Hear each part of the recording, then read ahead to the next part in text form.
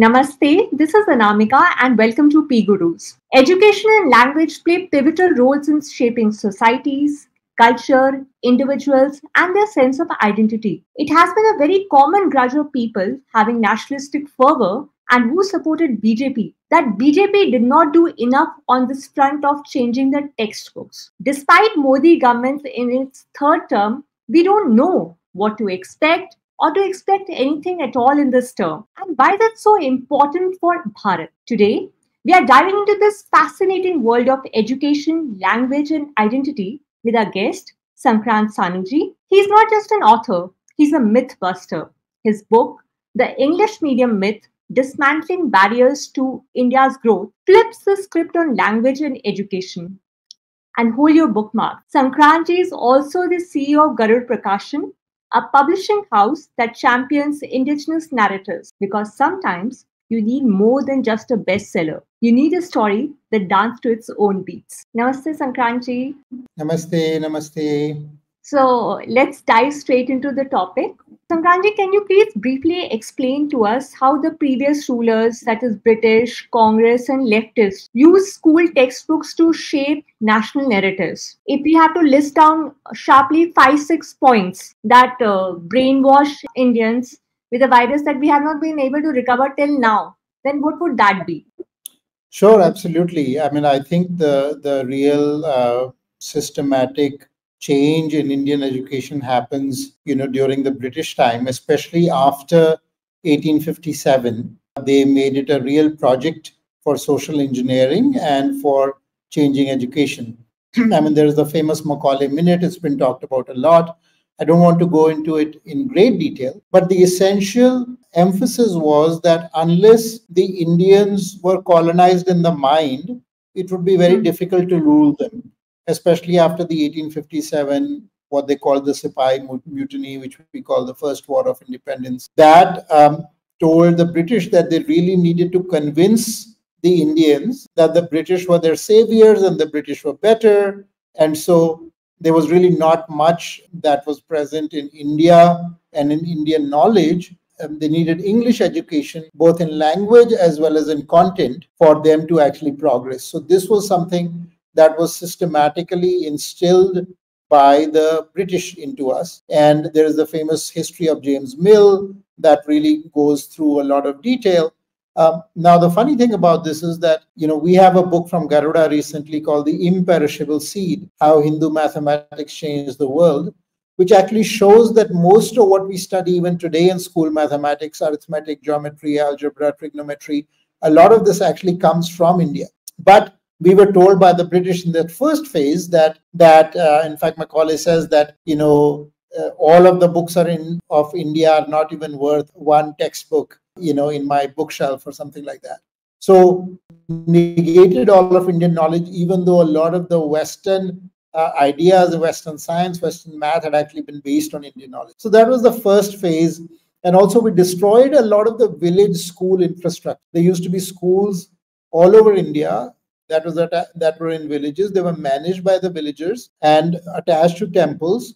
And children of all jatis studied in this school. It's a misunderstanding and something which is a fake news in today's terms, that, lower caste did not study and they were kept away from education. All of that is not true. 𝗤𝙑𝗿 has a big study on education prior to the British arrival, or in the early phases of the British arrival, before they had erased it. When British themselves have done these surveys showing how many schools were present and how education was down to the grassroots level. In fact, the literary rate in India at that time is likely more than the literary rate in Britain, where education was only meant for the very aristocratic class. So this was the first phase of destruction of Indian education, and the textbooks and books, and not only just the textbooks, but the entire structure. How is it controlled? How is it disseminated? All of that got changed. Then, of course, India got independence. Some changes were made after independence, but many of those changes were actually negative. I remember my mother telling me that when she was studying in Patiala in Punjab, and she was studying in one of the topmost elite schools of Patiala, and she said there was only 1 or 2 sections that were English medium, and the rest were either Hindi or Punjabi. in that elite school, out of 10 or 12 sections. And she said that at that time, we were taught about a little bit about our traditions. We were in school, we'd learn a little about the Vedas, the Puranas, all of this was included as part of the education. After independence, there was a series of education ministers that had a very ideological stance, generally either very leftist Islamist stance. And Nehru himself didn't really put much faith in Hinduism. He thought all the Indian traditions were backward, needed to be fixed. And so all of that emphasis got into education, where the education system and the textbooks were teaching India needed to be getting rid of all these ills, and how the British came and, got rid of sati and this and that. There used to be this laundry list that children were taught. And of course, the history was very Islamized, where, the Mughals became like the most prominent part of history. And so many of the other dynasties, the people in the south, in the northeast, the Cholas, Chalukyas, Northeast Kingdom, so many, the Ahoms, so many of these were marginalized in our history telling, and so there was this one narrative that dominated. Now, this used to be a very big issue. This was one of the issues that BJP had raised, and it was a big issue for the BJP itself. And so one of the first works that when Murli Manohar Joshi is there and BJP comes to power, 99, 2000, that era, one of the big projects there was to change the textbooks. And Murli Manohar Joshi's team created a series of textbooks. They put those new textbooks. And of course, there was a big hue and cry in the media about saffronization. Saffronization of education is happening, even though what was really happening was removing the extreme left bias that was actually against the Indian tradition, was against the Indian civilization. That was the bias that was carried in those textbooks. But even that was, I would say, to a milder degree than what happened later. In 2004, when the UPA comes to power, one of the things they do in the first few months is to set up a textbook committee. And this textbook committee had a lot of far left people. They had people like 𝗤𝙗𝗍 𝗔𝙗𝗍 involved, who was one of the people who wrote that fake concerned citizen reports around the Gujarat riot. She had been paid through Congress many times. Later on, she was even implicated in court for falsifying witnesses. Those kinds of people were the people who were given charge of textbook.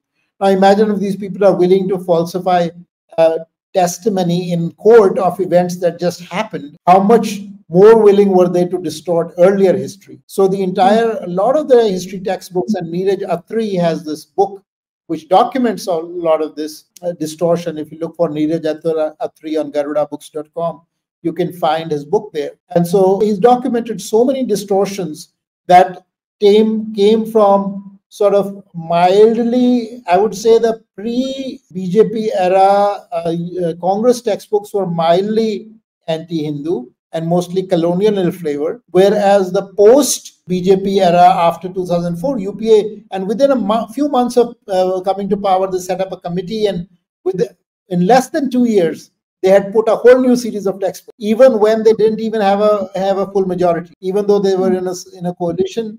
Much weaker position than BJP was in each of its terms in 2014, 2019, or even 2024. They were weaker, yet they changed all of the textbooks, and they were very, very slanted.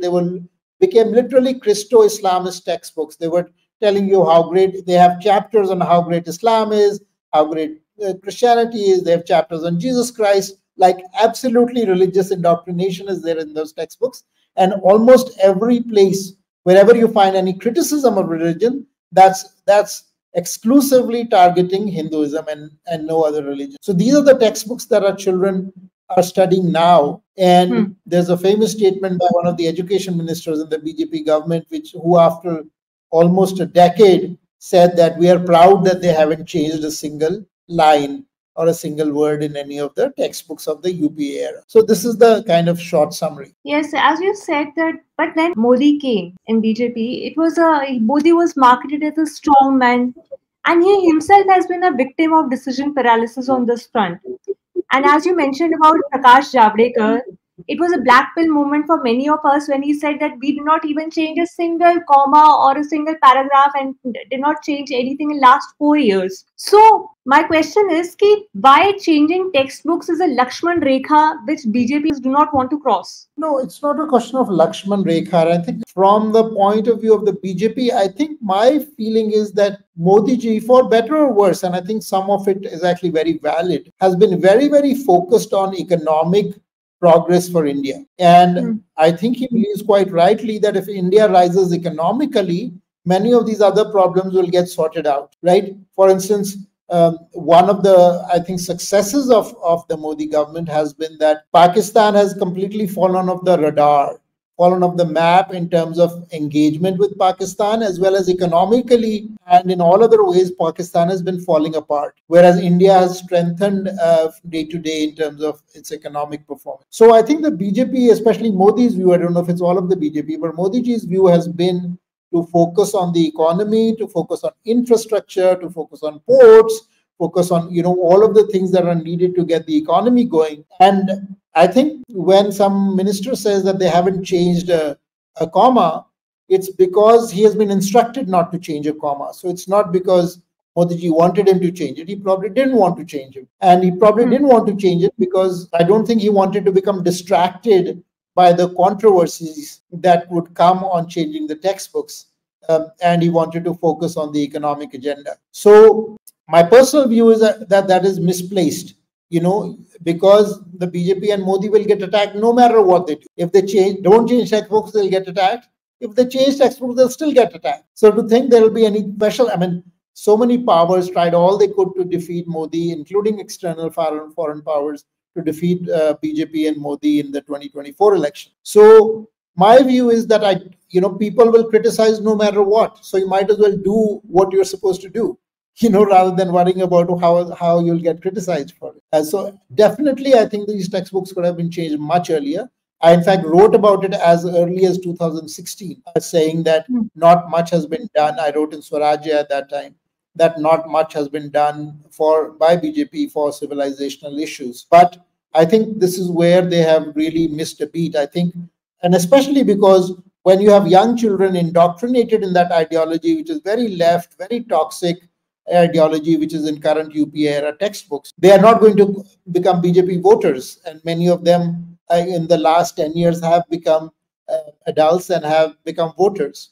So it's not something which either serves the BJP or it serves the constituency that elected BJP, or really the Indian nation as a whole. Yes, absolutely. It defeats commonsensical logic that despite having mandate for straight 10 years and all the constituency backing this up, still BJP did not pursue with this.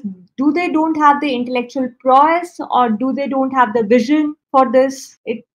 But anybody would fail to understand. Yeah. Well, I think it's not as if they, I'm sure they can find enough people if they were deliberate about it. I'm sure there are enough smart people all over India that are actually inclined towards Indic ideas, inclined to have a positive view of Indian history, and have done a lot of research and good work. So I don't think it is simply the lack of intellectuals, but I think it's BJP itself has been kind of, not focused on the intellectual. So they can find the people, obviously they can find the people, but it's just not been part of their agenda. And, my tweet was saying, you cannot really be a Vishwa Guru till you are leading the world intellectually. There are so many ideas can come from the Indian traditions that are beneficial to all of the world. So you have an opportunity to read the world intellectually. But if you don't invest in that, invest in your own narrative, in your own history telling. In fact, I think China has done a much better job at it. When I was in China, when I was in a museum, I think there was some exhibit on zinc plating. And they said the West claims this was discovered in such and such year. But of course, China knew this 300 years before that.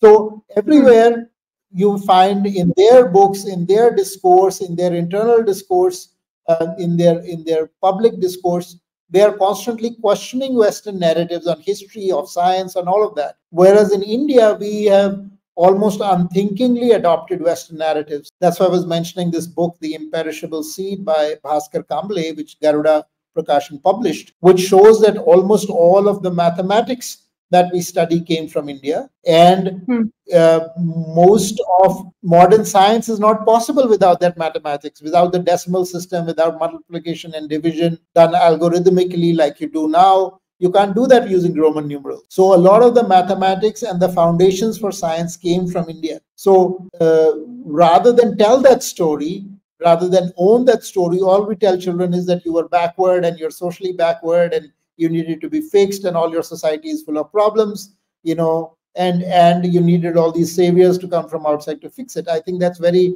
debilitating. Children don't grow up with confidence about their society and culture. And of course, language is a big issue as well. That's what my book is about, the English medium myth.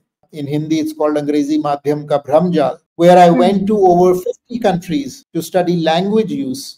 And I found pretty much all the countries that are developed and of a reasonable size, they are all using their own mother tongue for education, for higher education. Sankrantji, I'll come to that in a while. I want to understand that Congress and all these leftists kept the entire generations away from the real historians like 𝗏𝗏𝙁𝙁 𝗢𝙗𝙗, Jadunnath Sarkar. But today, the likes of 𝗒𝙗𝙬𝗍𝗏, Vikram Sampath are writing the history that we should have read. So I want to ask, what kind of multiplier effect government can give when they already have so much of huge audience and lot of visibility? Yeah, so multiplier effect, I mean, it's not a question of multiplier effect. The basic foundation is that NCERT textbooks are hugely influential in the country. Not only are they used in CBSE, which is all across the country, a lot of the elite schools are either CBSE, plus many of the state boards either directly use them or refer to them. So the NCERT textbooks really inform a whole generation of students across India. So to not fix those textbooks is completely criminal. I mean, I know there have been some fixes and people are saying now slowly they're doing it incrementally without having anybody make a fuss. But why are we afraid of people making a fuss? This is the thing I don't understand. People are going to attack the BJP anyways.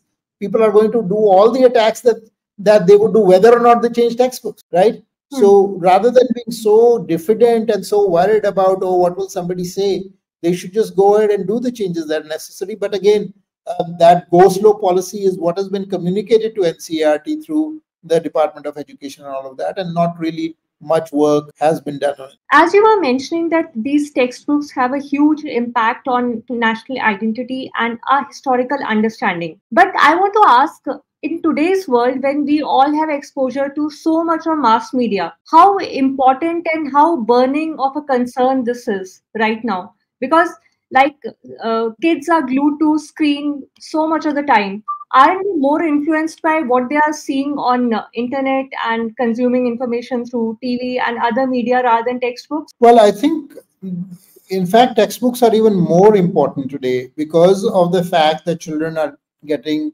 glued to their screens and on social media, all of the things. The only books they read often are the textbooks because they're required to read them, right? So if somebody is in 8th grade, in 9th grade, 10th, 11th, the only books they might be reading is their school textbooks because that they have to use those to pass the exams, right? So, and also textbooks and teachers have an authority, right? Even if their parents tell them something, oftentimes they'll say, no, teacher told us this, right? So the students are more likely to believe what their textbooks and teachers are saying versus the outside information. So what happens is when the textbooks are so flawed and so faulty and so against the Indian traditions, then the parents have to work 2 to 3 times as hard, and everybody else has to become so much more active because the children are simply getting indoctrination into a point of view which is extremely toxic. So there has to be a lot more effort on the outside to fix that. So absolutely, textbooks are very meaningful because whether or not they're reading other books is irrelevant. Textbooks they will have to read. All the contemporary boiling issues that India is facing right now about religion, caste, divide within the Sanatan fold, the seeds of all these conflicts were laid down on those textbooks only, like through Dravidianism, North-South divide, inclusion of 𝗏𝗏𝗃𝗃 concept. So I sometimes wonder, had those things not been included in textbooks, India would not have been grappling with all this religion and caste issues? Definitely. I think definitely textbooks have had a big part of the shaping the narrative of India as a backward, caste-ridden, divided society. And at least in fact, as I said, the UPA era textbooks went way beyond and much more toxic than even earlier Congress textbooks. Because earlier Congress textbooks, even though they might have been, not pro-Hindu things and might still be talking about some social ills, but they did not come with this extreme breaking India separatist agenda and this religious supremacist agenda to highlight Islam and Christianity as a religion, which the UPA textbooks explicitly do. They explicitly say these are good religions and Hinduism is a bad religion. Can you imagine a secular country which teaches certain religions are good and the religion of the majority of the people is bad, unless there's an agenda of conversion of that majority? So this is what the textbooks of the UPA era do. They repeatedly and constantly attack Hinduism. And 𝗎𝙧𝙤𝙪 𝗢𝙗, as I said, documented that. So obviously, and the Dravidian identity, all of the breaking India identities, those are being made worse by this kind of slant that is in the textbooks. And fixing those textbooks, in my mind, was one of the topmost priorities that needed to be done from year one of the Modi government in 2014. Not us to have this discussion in 2024, 10 years later. We're still not very much. Sankrantji, playing the devil's advocate, there is a common argument in government's favor that it took more than 100 years for Britishers to change the Hindu mindset according to their ideology. It took leftists 60 years. So BJP is also taking its time. Well, it didn't take Murli Manohar Joshi that much time. They were able to do it in a few years, and it didn't take UPA very much time, even though they wrote a whole new set of textbooks that were even much worse than what the British had done. So it took them less than 2 years to implement those. So neither did the previous BJP under Vajpayee take that much time, nor did the UPA that came with a much smaller majority than what BJP got. Much smaller number of seats. They didn't even have a majority. And BJP had an absolute majority for 10 years straight. And to say that it would require time is just not an excuse that works. In fact, the supporters of the BJP have been saying right from, when I started criticizing this in 2016, they were saying, no, time lagta hai, it'll take time. It'll happen for sure. You just see 2019, as soon as it comes, it'll happen.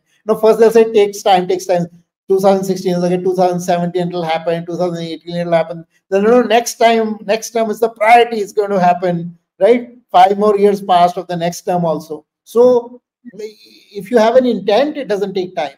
If you have no intent, it's not going to happen in 20 years, right? So it's all about focus and intent and priority. So coming to your book of English medium myth, you have written extensively about that. In India, English has been a medium of economic growth and social mobility for many of us. And as I understand it, your advocacy is not about doing away with the English language, but it's about using mother tongue as a medium of instruction. Am I right? So I want to ask, what steps can our policymakers take to strengthen mother tongue education while acknowledging the importance of English as a global language? See, the problem is not whether English is important or not. The problem is that we are forcing 80%, more than 80%, 90% of India that does not know English to only learn English as a way to rise. As I said, I did an extensive study of many countries all around the world, and all the countries that are developed have developed on the basis of instruction in their own language, of education in their own language. You can look at all the East Asian economies called the Asian tigers. Look at Japan, look at South Korea, look at China now,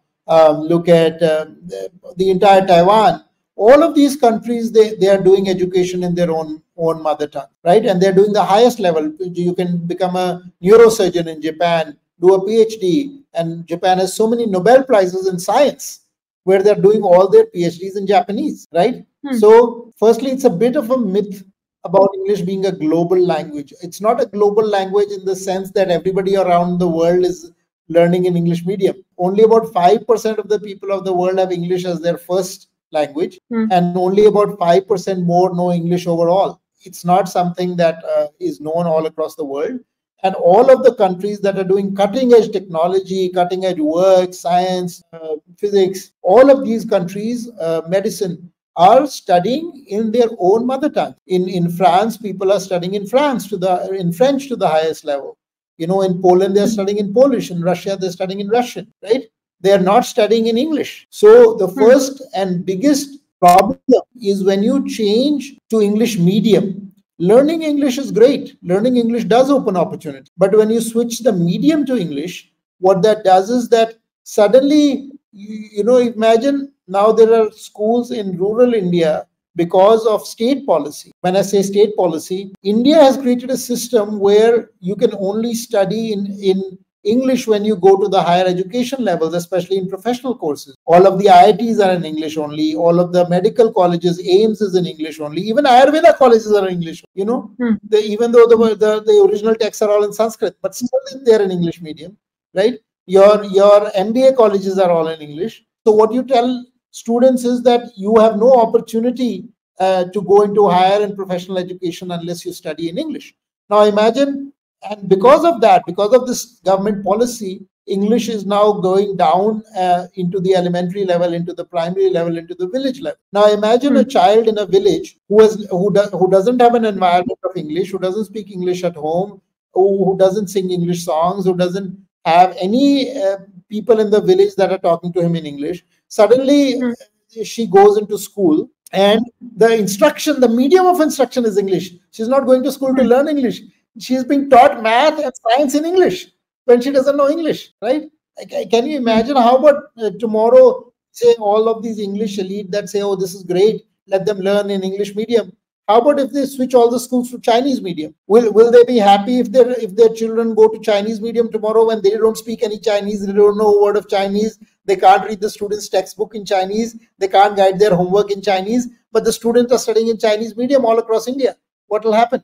Right? It will be madness. And then it's like that. It's for the village children. It's like Chinese. They're going there. They don't understand a word of what's being said, and the teachers barely speak English. But still, we are saying we have to teach the English medium. And the result of this is, I've interviewed students from some of these schools for my company for jobs, and I remember there was a girl studying near Kanpur, and she had studied for 10 years in English medium. I told her to write a letter in response to a question that has come, a hypothetical question for a customer. She could not even write one sentence of English after studying for 10 years in English medium. So these children, we are completely ruining them. They can neither understand any subject because they are being taught in English, nor even speak English or use English, right? So we are completely ruining an entire generation of students by forcing English medium. And that English medium is being forced. People say, oh, it's because parents want it. No, parents want it because that is the only career option you've left from government policy, right? It's government that says, no, you can only study in IT in English. It's government that says you can only become a doctor in English. That's the policy that is forcing parents to say, no, my child has to study in English medium. If you can tell me in brief, why is the English language so glamorized?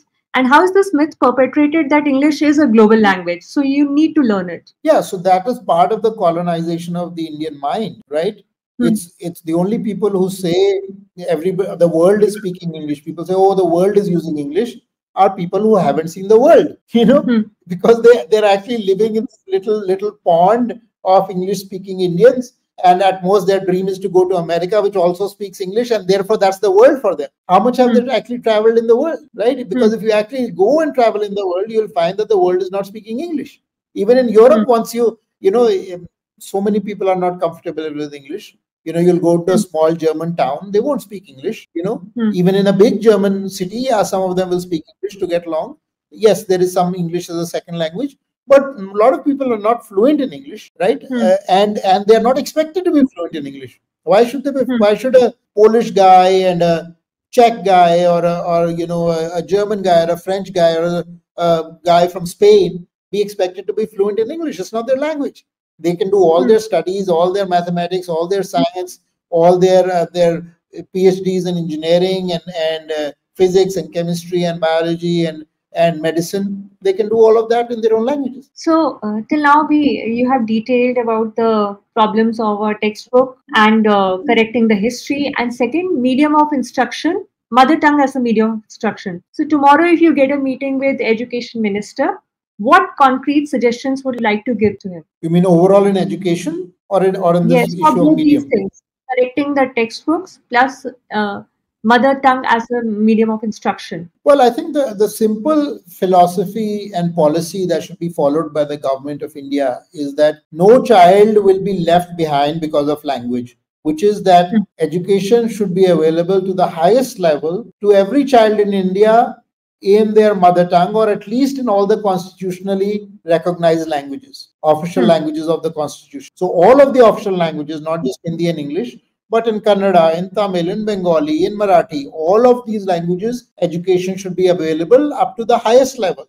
Let the child choose. It's the government business of the government to create the facility where the child can study engineering in all these languages, study medicine, study management. You buy a TV today in India, you read a product manual, you will find that the TV will have Japanese and it will have Chinese and it will have European languages, it will have English, but it won't have a single Indian language in the product manual.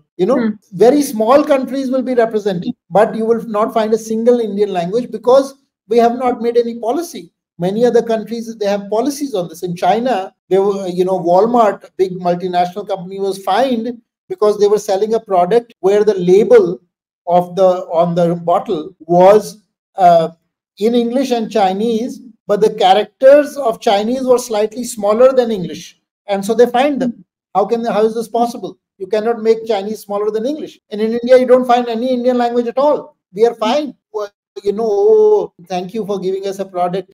However, you'll find, in fact, I was in Bangalore and I was finding, you go into a store, you're finding these plastic things, other things, which has Chinese characters on them. But there was no Indian language. There was Chinese characters only, no English also. Aren't we at an irreversible stage? Because even myself, belonging to a middle class family, even I would find it difficult to read any Indian language. I would find it more convenient to read the script. At least the script should be Roman or the language should be English. No, not at all. I mean, still, as I said, a very small percentage of India is actually fluent in English, right? And as far as script goes, again, you are asking for suggestions. A very simple suggestion. Children should be taught computers, and forget computers.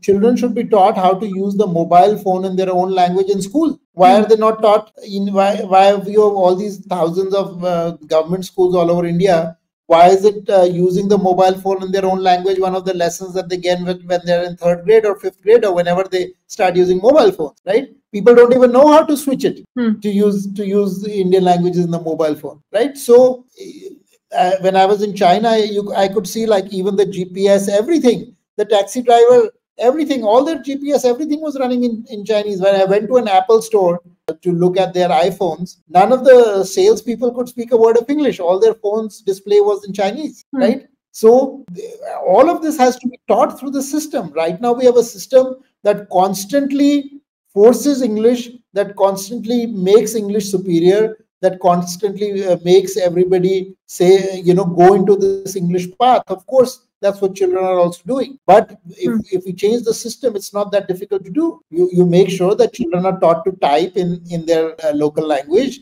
in Hindi or Kannada, Tamil, what have you. They should be taught to type in school in their own language. I know a girl who was doing an MA in Hindi, and she still doesn't know how to type in Hindi. She even in MA level, she was not using the Hindi keyboard on the computer. All countries have their own keyboards. We don't even require a Hindi keyboard, in or whatever language keyboard. So it is all a matter of just clear policy. You make a policy, everything is going to fall into place. But for that, you need to have a vision, right? And for that vision, you need to think through this topic in a fashion which has studied the world, right? And you don't, and here you're not changing a line of a textbook. How are you going to change the whole system? Any more suggestions on history part, change of textbooks? No, I think it's good for one talk, and a lot of education reform in education can easily be a 1-hour talk by itself. So maybe we'll get into it some other time. Sure. We'll definitely have a discussion on that. Okay, Sankrant, thanks so much. So that's a wrap on the show. Thank you, everybody.